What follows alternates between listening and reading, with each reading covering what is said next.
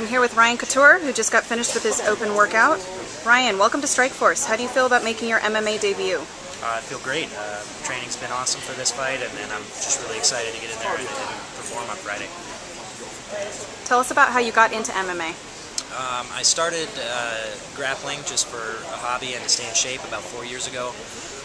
Through that, the guys at the jiu-jitsu gym had talked me into trying kickboxing a little bit, and then just started goofing around with the MMA training.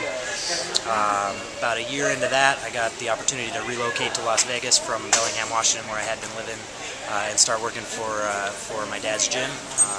When I did that, the training obviously went to another level as well, and the more that I got into the training, the more I realized that's kind of where my passion lie, and so here I am. Training with elite fighters at Extreme Couture, how much of an advantage do you think that is?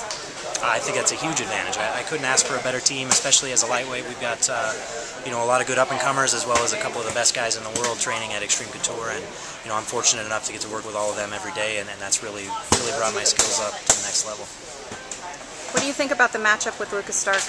I think it's a good matchup for me. He's a tough, in-your-face kind of kid. He's a good wrestler. He's going to want to put me on the ground, but that's where I'm most comfortable. That's where all my wins have come as well. So, I think style-wise we match up well, and it should be an entertaining fight for the fans, and I'm looking forward to putting on a show. What can fans expect to see from you come Friday night? I think just a well-rounded game. I've been working really hard on my boxing and kickboxing. I want to do a little striking, and then if the fight hits the ground, I'm very comfortable there as well with submissions. So I think fans can expect to see a little bit of everything. What do you think about the Strikeforce Challenger Series?